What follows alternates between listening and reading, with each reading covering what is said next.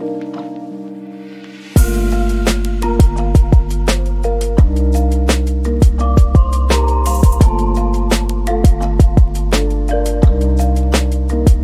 you very much for the opportunity to meet you and to listen to you. It's a huge privilege to me, Archbishop, to meet you. Heard all about you. Okay. And to be involved in any way in Poland is a huge honor for me.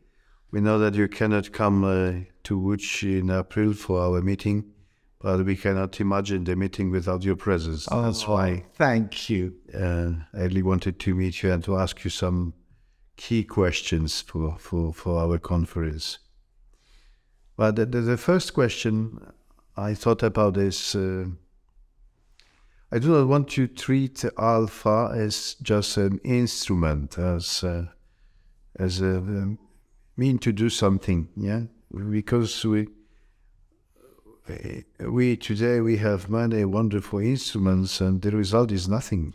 I mean, for instance, we have a wonderful instruments to contact anybody in the world, but there is no community and unity between people. So I think Alpha is a wonderful instrument, and we will talk about it afterwards. But the first question is, how you describe the person which is called to use Alpha, the person and the church. Yeah, what the kind of person and what the kind of the church we need to use Alpha in a good way. And so it's a little bit previous and more fundamental. Yeah. What is the church we need? Yeah. For Alpha to use it, and what is the person, the Christian we need to use the Alpha in a good way? Yeah. Yeah. Well, the roots of it are that I was not a Christian. I was an atheist. My father was a secular Jew, and my mother didn't go to church. And I encountered Jesus when I was 18 years of age through reading the New Testament. And as I read Matthew, Mark, Luke, John, it was as if the person I was reading about emerged from the pages, and I encountered him. And from that moment onwards, I experienced what Jesus said when he said, I came that you might have life and have it in all its fullness. And from that moment onwards, I thought, what's the most loving thing I can do? Because I know the difference between before and after. So there is a difference between knowing Jesus and not knowing Jesus. Exactly. And it's all the difference between, knowing Jesus is life in all its fullness. It's what we're created for. It gives us our purpose. And we experience his love. It's a profound change in our lives. And so I wanted everyone to know. I thought the most loving thing that I can do, there's so many ways we can love people, but actually the greatest gift that we can give anyone is to introduce them to Jesus. As it says on the back of your coat, John 1:41, we found the Messiah. They were so excited. They wanted to tell everyone, we found the Messiah. And so I wanted to do that. And I knew that Jesus had said, go and make disciples of all nations. And in the Luke, our Great Commission, says, you will receive power when the Holy Spirit comes on you, and you will be my witnesses. Or in John, as Jesus sends them out into the world. And this is the task of the church, is to go out, not to look inwards. Augustine, as you know, defines sin as homo in se incurvatus in se, man curved in on himself. That is the root of sin. And if we curve in on ourselves, we become less. If we look outwards, we become greater. It's true of a nation. If a nation has a vision beyond it, look what Poland is doing right now in welcoming 4 million originally, but now 1.5 million refugees from Ukraine. Poland becomes great as it looks out. And then there are no refugee camps in Poland because everyone has opened their homes. They've looked out and welcomed people in. That makes Poland great because you're looking outwards. It's as we look outwards as a nation, but also as a church. Church that looks inward and is all about, we all want to look after ourselves, diminishes. It becomes small, probably becomes smaller in number too, but it diminishes. But as a church looks out, then it becomes greater because it's fulfilling the commission that Jesus gave it. And a bishop from the bishop who was the ecumenical bishop of South India, Bishop Leslie Newbigin, said every church, however small and weak, should have a vision for the ends of the earth. And as every church around the world, now churches in China, in India, in all the Africa, all the places where the church is growing, all those places have a vision for the ends of the earth. So mission has changed from like Europe and America going out. Now everywhere is involved in mission. Every church can be involved in looking outward and bringing the good news of Jesus. Well, it sounds great, and it's exactly like what Francis says to us in the Catholic Church. But I hear also quite often some doubts about it. I want you to answer. The doubt is like that. Well, Francis and those who cooperate with him or who share his vision, they go out in such a way that they forget those who are inside. Well, I think, you of course know far more about the Catholic Church, but I think Pope John Paul II also had a great emphasis on evangelization. And he had a great emphasis. You will know a lot more about Pope John Paul II than I do, but from reading his biography and he had a great emphasis on evangelization, unity, and the Holy Spirit. And of course, Father Raniero Cantalamessa, who's been the preacher to Pope John Paul II, Pope Benedict, and Pope Francis, those are the three great themes in all of his addresses to the papal household: evangelization, unity, and the Holy Spirit. And they go together. And going out doesn't mean you neglect the flock. Quite the opposite. It's the way the flock grows. So if you focus on unity, all that happens, and we've seen examples of this in the Anglican Church, if you focus on unity, all that happens is you get more disunity because you end up discussing all the things you disagree about. But if you focus on evangelization, then you have to be united, because Jesus said, he said, prayed that we would be one in order that the world will believe. In other words, the world is not going to believe if we're disunited. So I have a friend who's not a Christian, and he said to me, you Catholics, you Protestants, you look exactly the same to me. You both have churches, you both do the Lord's Prayer, you both do something with bread and wine. Whatever it is you disagree about, and I have no idea what it is, it's got nothing to do with my life. But he said, while you're fighting each other, I'm not interested.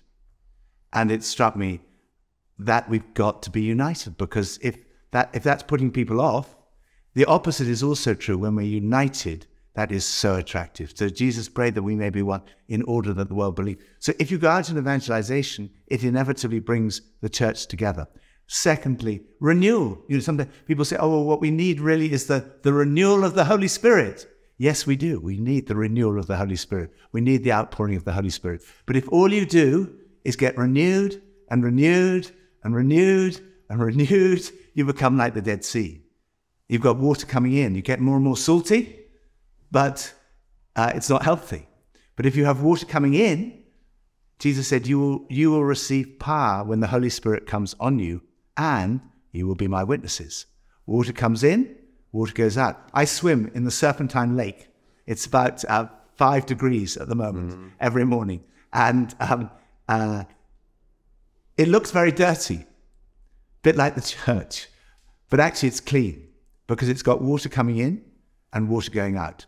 And that's how we're meant to be. We're meant to be full of the Holy Spirit and go out. Discipleship is the same. You can say, well, we haven't got time for evangelization. We're all going to focus on building ourselves up. But, you can fill your head with knowledge.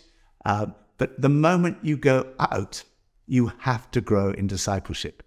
Because as you go out, There was an American minister called John Wimber. Because people are always asking for more meat. We need more, more solid teaching, more meat.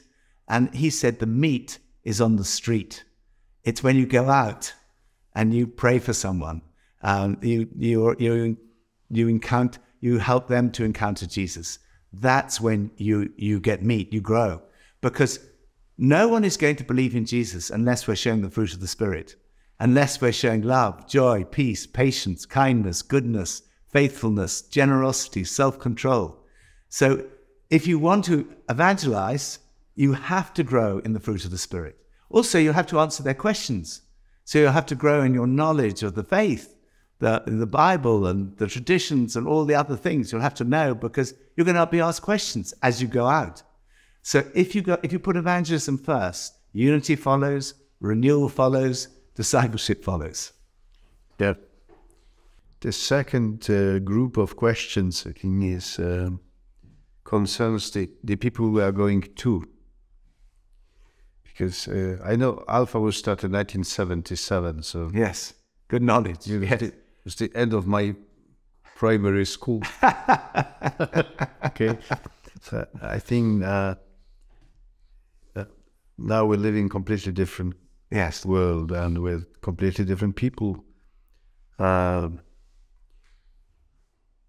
Well, maybe there is a difference, but I will share one experience, mine experience, very important from the evangelization in a place I live now, in Łodzi. We had a great meeting for young people. And the subject was the meeting of Jesus with rich youth. Yeah. And he comes to Jesus asking a question, shall I do to get eternal life? And we ask the youth, what would be your question to Jesus? And they had 8 possibilities to choose, and they voted on mobile. Okay. Oh, wow. Fascinating. Well, at least well addressed. Yeah. This is the... doing the things. And the answer was, I have no questions to Jesus. Oh, no. So now you understand why is it so important to me. Maybe one of the features of the people today is that they have no questions, or if they have questions, they do not address them to Jesus. But this is our fault here, because we did everything to hide Jesus from their eyes. Yeah? So they know Jesus as a person from history, as a catechetical item or whatever, but they do not know Jesus as a living person, and not an important person, enough important to ask him a question. Yeah? But how can you describe, you serve in Alpha so many years, are the people still the same? No. No. The people have changed how all the time. How can you describe people of today? Well, I took on the leading of Alpha in October 1990. So since then, I have been involved in 98 Alpha small groups. So I do it 3 times a year, and I've never missed one. I've done it 3 times a year, and right now, last night, we had Alpha. I've been there, So now I was the vicar. I did 96 while I was at HTB, while I was the priest, the pastor there. Then I did one online with the church, one of our church plants in Kuala Lumpur, and now we're doing it in our home. So I've done 98 courses, and the culture is changing all the time. That's why I stay in a small group, because I want to listen to the culture. What are the people's questions now that are different from 6 months ago? It's not just 30 years ago. The culture has changed so much in the last 6 months. Last 5 years, it's unrecognizable. So all the time, we're adjusting, not the message, because the message is unchanging. The message of Jesus Christ, him crucified, risen from the dead, that is unchanging. That's the most powerful message in the world. St. Paul writes that the gospel is the power of God for salvation for everyone who has faith. And the message is so powerful.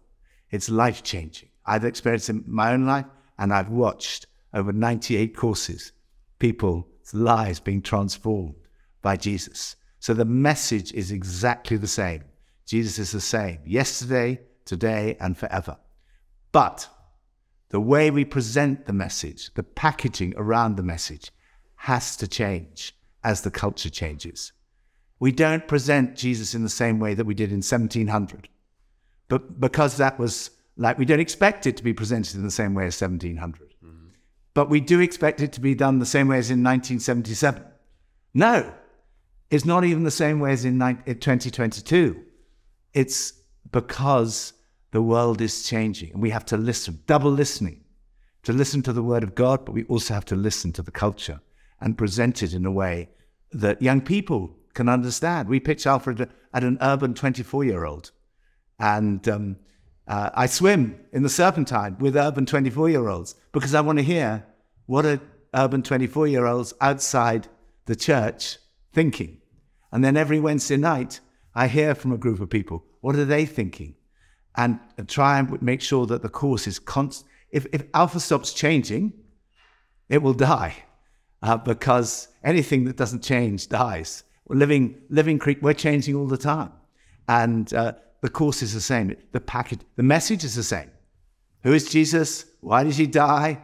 How can I have faith?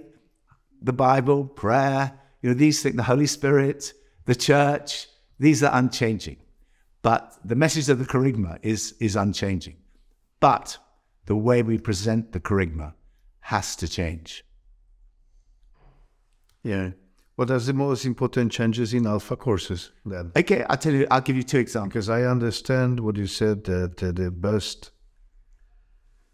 way to answer the real question is to listen. And to listen in a small group, and probably to listen in a personal meeting. Yes. The dialogue is a key instrument, but how can you describe those changes in Alpha itself? So, the format has not changed. It's hospitality. Okay. I mean, they came and had dinner in our house. One of the guests always brings a bottle of wine. We sit down, we have dinner, and we have a really good dinner. Now the guests are saying, can we bring the food next week? And then we watch, normally you have a talk at HCB, there'll be a talk, but in our small group, we just use the videos, the Alpha film series. They watch that. I can't watch myself, so I go downstairs and do the washing up while they watch the videos.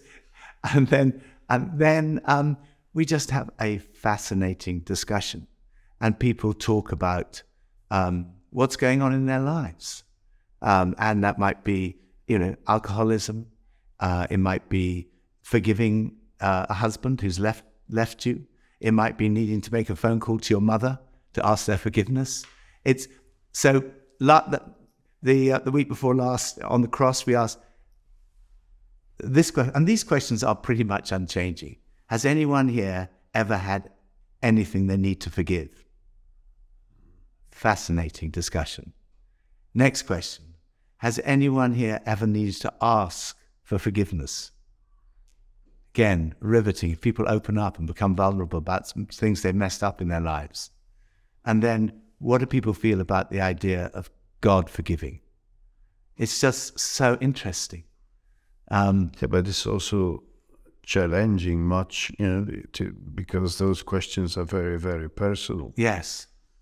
Yeah, but that's the thing. You have to create an atmosphere. Right to your important part of your life. Yeah. So this is not just talking about the weather. Yeah. Yeah. So, last night, someone who's come with their partner, they're not married, but they're living. I mean, these are people outside of the church. They're coming in. I don't think she'd ever heard what he said last night. So people talk about things. It's amazing, the atmosphere, because it's a unique atmosphere. Where else in life do you get the opportunity to talk about the things that really matter? The purpose of life, forgiveness, what happens when you die? These are the big questions. And so you have a meal, that's the hospitality. Jesus was always involved in meals with his friends, going to dinner with Zacchaeus, or going to people's homes. So there's hospitality is at the heart of it. And then the gospel message, the power of God. And then the weekend on the Holy Spirit.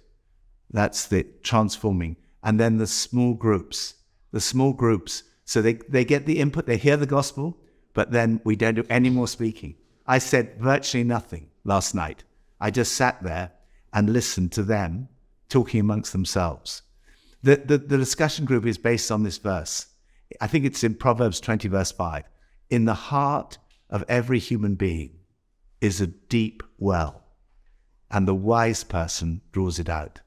So the task of the host is to draw out from the deep well that is in every guest's heart the experiences that they've had in life, whether that's maybe 27 years alcohol-free, having been an alcoholic, or going through a divorce, or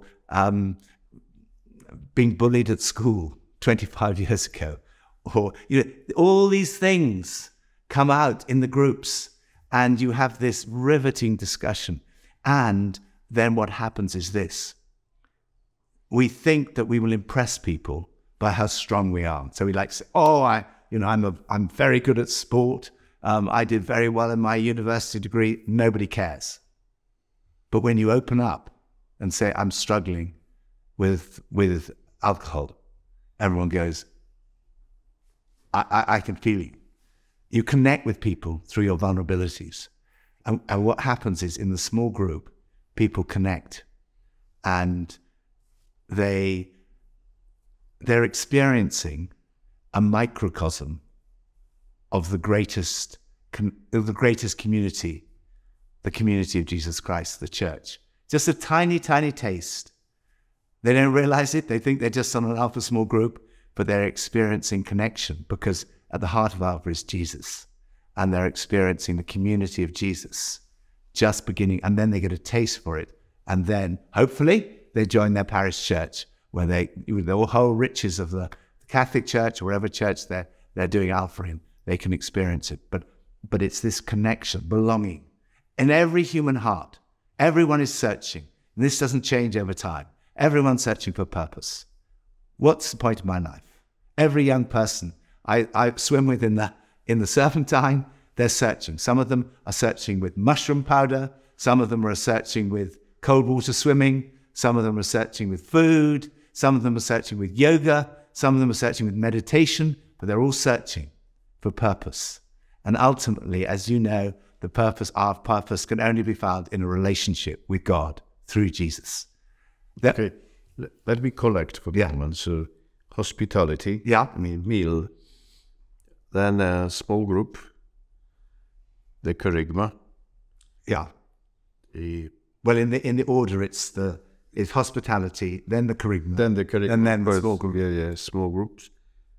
The questions and answers which matter. Yes, on the personal level, and Holy Spirit. Holy Spirit is absolutely key. Okay. What else? I asked the purpose here, because I think in Poland quite often we have people saying, okay, we organize Alpha, and it is a little bit similar, but I don't know if it is true Alpha. Yeah. From the beginning to end, all the important, fundamental elements. Yeah. So, what else? Well, I would say the bit that people often leave out is the Holy Spirit, because there is a weekend on the person and work of the Holy Spirit, or a day on the Holy Spirit, and sometimes people say, "Oh, praying this prayer," Father Raniero Cantalamessa's book, "Come Holy Spirit," this is a bit risky. We pray, "Come Holy Spirit," what's going to happen? And people are a bit worried about it. Are people going to get hurt in the process, or is it going to be chaos, or what happens when we pray, "Come Holy Spirit"? So some people cut out the weekend. And I always say, it's like, I don't know, would Mercedes be a car in Poland? What cars do you have in? We have all cars, no? What car would people know best? The best car? I don't know. Anyway, they would know. It would be Skoda. Skoda, okay. Yeah. You've got a Skoda car. Okay, you've got a Skoda car, and you say, what is the record of Skoda in accidents? Well, 1 in every 1,000 Skoda is involved in an accident.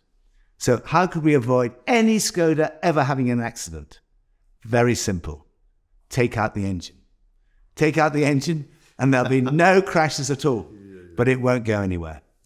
And you take out the Holy Spirit and you won't have any accidents, but it won't go anywhere. And I've read 98 courses, I've read thousands of questionnaires, and we asked this question: were you a Christian when you started the course? No. How would you describe yourself now? Christian. When and how did the change occur? On the Holy Spirit weekend, when I experienced God's love. Because everyone's searching for purpose, everyone's searching to belong, but supremely, everyone is searching for love, to know that they're loved. We know that in our heads that we're loved because St. Paul wrote, the Son of God loved me and gave himself for me. We know through the cross that we're loved by God. Jesus died for us. But we experience his love through the Holy Spirit. St. Paul writes, the love of God is poured into our hearts by the Holy Spirit who has been given to us. And it's that experience of the Holy Spirit that is transforming.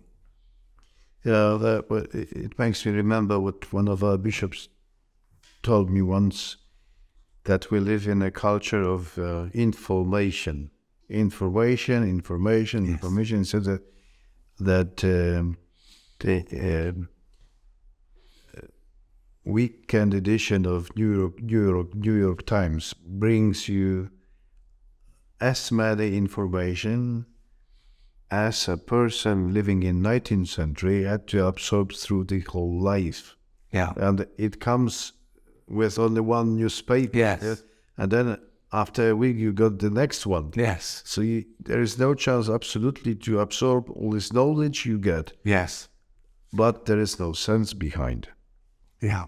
And the sense is what you said. It's the feeling. It's the experience.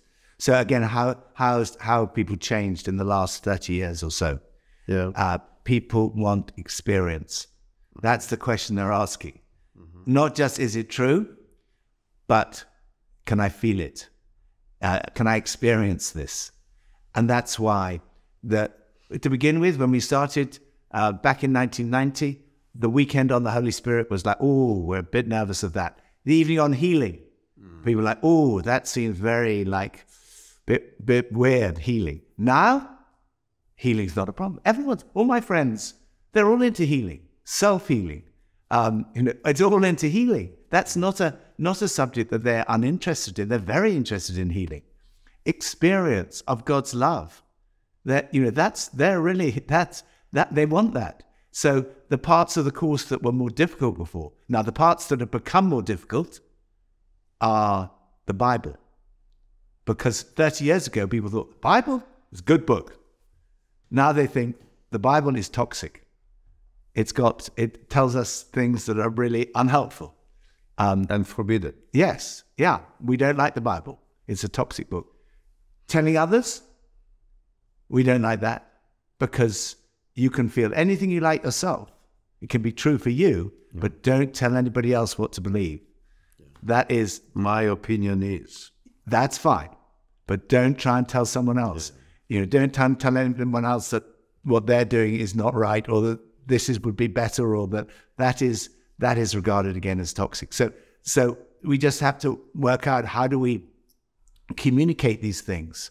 And now the talk on the Bible, we're going to have to emphasize again, even between filming last time and the next filming which we're doing coming up, the talk on the Bible will emphasize how good the Bible is, how it's led to women's liberation, it's led to the abolition of slavery, it's led to human rights, it's led to all these things.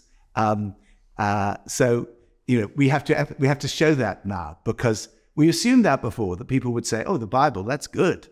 But now you have to show people outside the church that it's good. And how is it with the church? Again, the next topic here, the church. Is it easy now, or it is more difficult than difficult? It's easier now. What we do on Alpha is we take, for example, if you in the Catholic Catechism, the different images of the church. Yeah. But we'll talk about them, but we use slightly different words. So the church, I'll say why I love the church. Number one, it's about friends. Jesus said, I've called you friends. Number two, it's about family. We're all sons and daughters of God. The church is the family of God. Number three, it's about Jesus, the body of Christ. So we don't use so much the terms that, like in the Catholic Catechism, we might say the body of Christ, temple of the Holy Spirit. It's like all these, but we'll use, instead of temple of the Holy Spirit, we'll say home, which relates to people. People can understand home. And it's a place where the Holy Spirit lives, the temple. And for the bride of Christ, it's love. There's this, the church is the place where you experience the fact that Jesus. But the experience is not just, it's not such a simple thing. You have to experience the church as a group of friends or as a family, a house, so on. But the experience people have now it's exactly opposite. Well, that's what they've begun to experience on Alpha, is all those things. They've got friends from the group. Our group is already on a WhatsApp group together. They're communicating today about what they experienced last night. That's the answer, that you friend for the different experience of the church. Yeah, you're giving them the experience of the church. And then, as they join the parish changes. Because... Yeah, but they expect the parish to be changed also. Well, because they're not going to stay Yeah. unless the parish also is a place where they experience friendship, family, love, Jesus, the Holy Spirit. So as you have new people coming into the church, you have to change the church. Well, this is the importance notice for the parish priests. If you want to start Alpha, be ready to transform your parish. If you're not ready for the changes in the parish, do not use Alpha, because the people will get something and then they will go away because they cannot find this experience. It's a constant challenge when you have new people always coming into the church. Average age on the course here is 27. Mm-hmm. You've got all these young people coming to faith, very new to faith. They don't know anything. Your homily has to think, how am I going to address not just the needs of the people who've been there for 30 years, but the ones who know nothing? How do I address their needs? The music. How do I make sure that the music doesn't put off people who are 25? The question I always ask is not what do I like. I mean, I like totally different from what the 24-year-olds like, because I'm old. But what I like is irrelevant. Well, I can easily understand it, because when we meet evangelization with youth, they always start to sing rap. I cannot follow the words. I wouldn't choose it, but it's irrelevant what I like. And I just say to the congregation, it's irrelevant what you like. We're on a mission. We're on the mission to reach the world. What matters is how can we bring these people to Jesus and into the church? How can the church be a place where they feel at home? And then actually they love it, because suddenly the older people see all the young people. I was with a church plant in Liverpool this weekend, and originally there'd been about 20 people in that church left. 20 people, all in their 70s. And we did a church plant. We sent people from London. About 20 people went, and it's now, they've got well over 300 in the church, mainly young people. But the old people are so thrilled. They didn't like, at first they were a bit worried, but now they look around. They've got all these people who love them, who'll come and visit them if they're sick, who want to learn from their wisdom and their experience. And it's exciting. That mixture of ages and seeing young people coming into the church. Yeah, we have to make sacrifices sometimes. We may not always get exactly the service that we want or the music we want, but the reward is so great, because we're seeing people encounter Jesus live. They're hearing the stories of people's lives. They're hearing the stories of the Iranian refugees who are coming and encountering Jesus. There was someone from Afghanistan giving his story. He'd run Alpha in Farsi. They're baptizing people. So many people. I'll be in the church in Kuala Lumpur. They baptized 45 people this Sunday. New people coming into the church who've never been baptized. There, of course, they're brought up as Buddhist or free thinkers. They've never been to church. For some, it might be confirmation because they were baptized, but maybe they never went to church. So, yeah, it's an exciting place. Church is an exciting place to be. It should be. But it's great that the church is ahead of us, and the gospel is ahead of us. Yeah, Jesus. It's Jesus. Not in the past. The presence of Jesus. That's what people.